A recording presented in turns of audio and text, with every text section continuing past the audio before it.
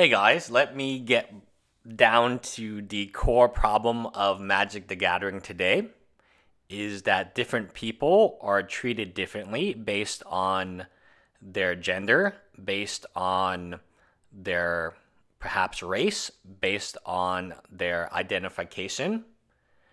And yeah, so this is a guy and his defense against me saying that this is a very, very common deck.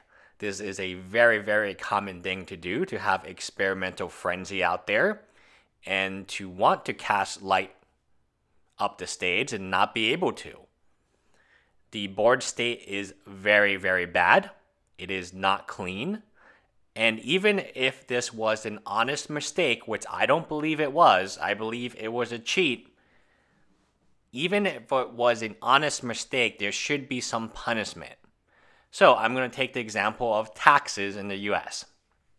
Let's say that you honestly did not do your taxes correctly.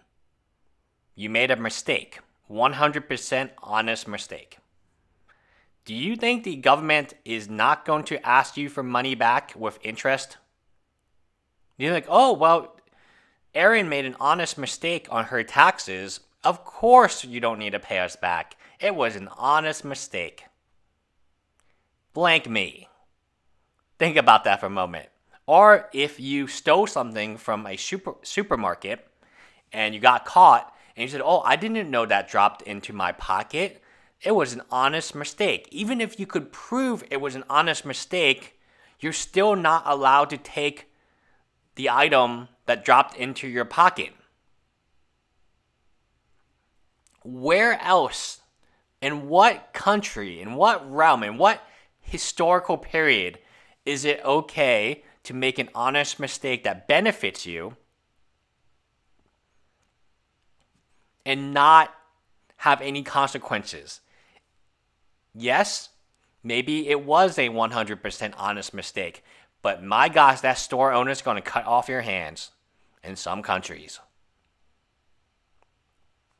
My point is that when you make a logical argument with reason and facts and information, you will get the average response of, you're Trump. I get that a lot from the people, the people who don't like me. I'm not going to tell you who they are, but it's pretty obvious. They call me Trump. You sound a lot like Trump. You're a Donald Trump. You're a Donald Trump. And there is no defense to it. There is no defense at all, except you sound like Trump. And I get it. I 100% get it, because they want to put you in a box, which, that's kind of interesting, right? Stereotypes. My point being, this is a big deal. If Erin does not get banned, this is a huge deal, because it is a mission that people are treated differently based on their gender identification. Wizard of the Coast and Star City Games could be sued into oblivion because of this, for discrimination. Some would call it reverse discrimination, but I would say it's interesting. Tell me. So the situation is the judges were notified on the spot.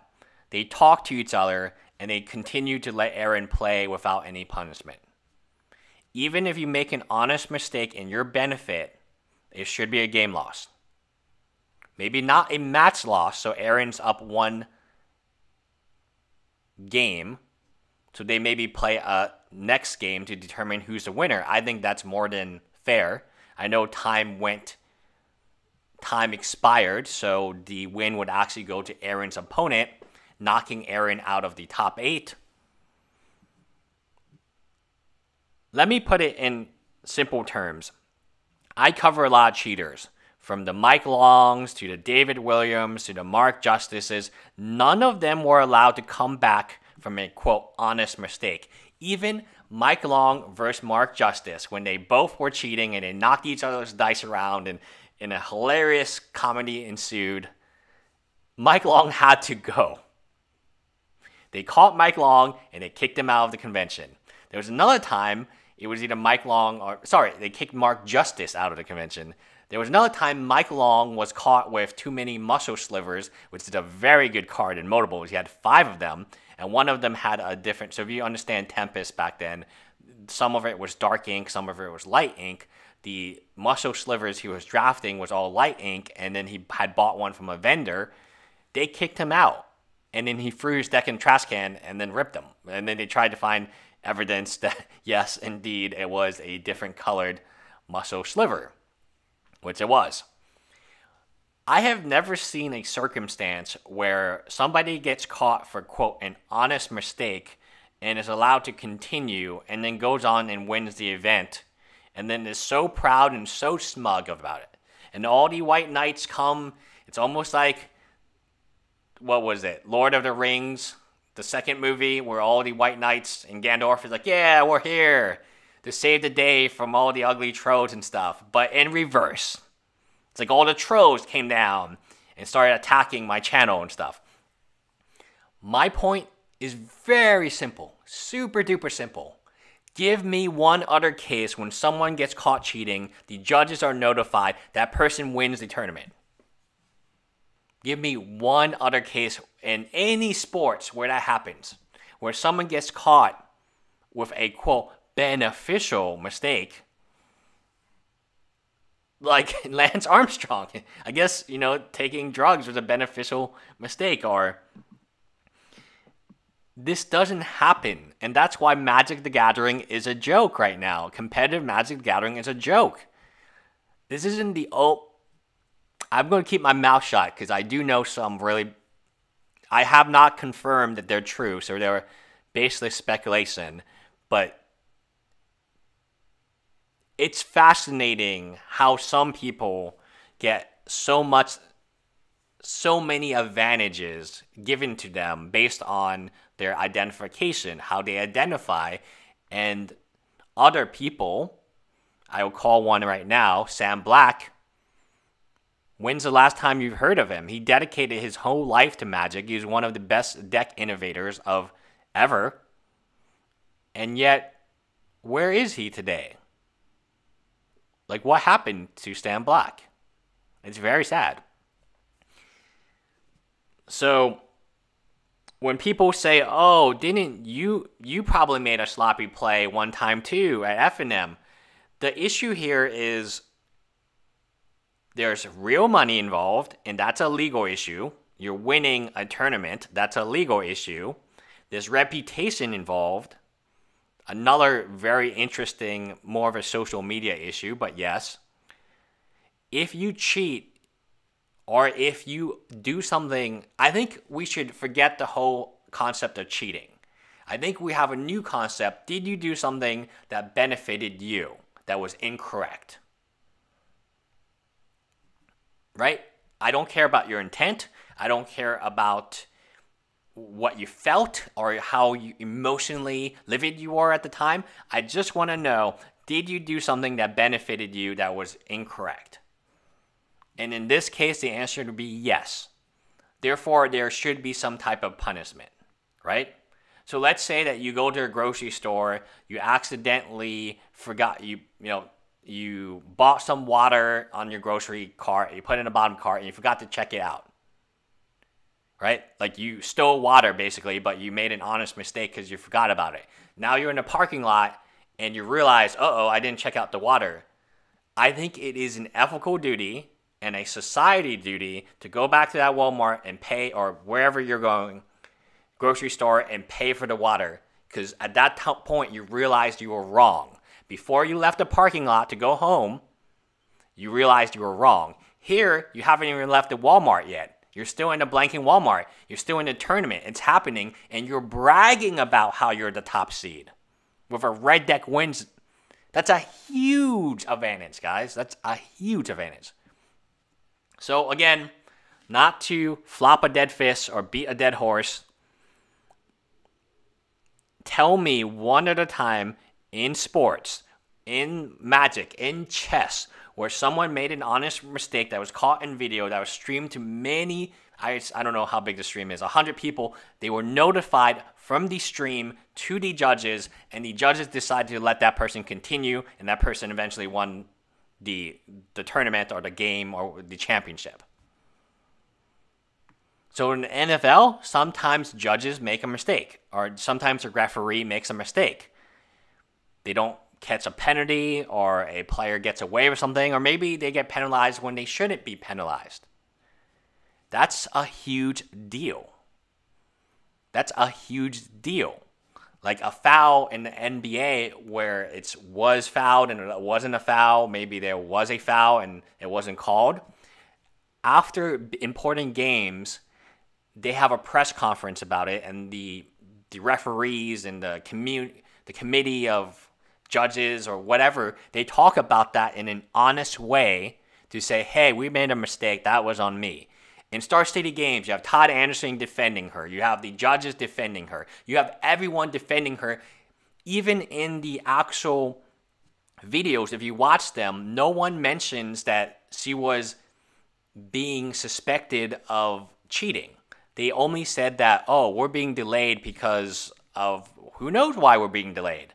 Clearly, they know why they're being delayed. They're being delayed because they're looking at the footage to see what happened. So many of you will say, oh, maybe they didn't catch it in real time. They were looking at the stream footage and they decided nothing. Tell me another time where that's happened, where then even today, when everyone knows it's a cheat. I mean, in one of these things, it's like her family friend is saying, oh yeah, this is a cheat. Her family blanking friend is saying that. And you telling me that she made a mistake, right? Regardless, here's my point. If you on Sleeve Media, possibly even Christine Sprankles, I don't know. If we were caught cheating here, we would be crucified. We would not be able to show our face to Magic for a long time. We would be banned, maybe for life. But here, there was no punishment. They just allow her to win the tournament with the prizes and I assume that there's money involved. Are you kidding me? Like, guys, are you effing kidding me? Name me one other time in the history of sports where somebody got caught with a benefit. I'm not even going to say cheating, just a benefit. The judges looked at the benefit and said, oh, that is a benefit. Oh, yeah, that did benefit that person. Yeah, I can see what she's doing. I can see what he or she is doing. Oh, cool, cool. And they were not, I'm not asking banned. I'm asking allowed to continue and then eventually wins the tournament. Again, allowed to continue after they were caught with a benefit they were not supposed to have, and they win the tournament. It's crazy. But that's the Magic the Gathering we currently have.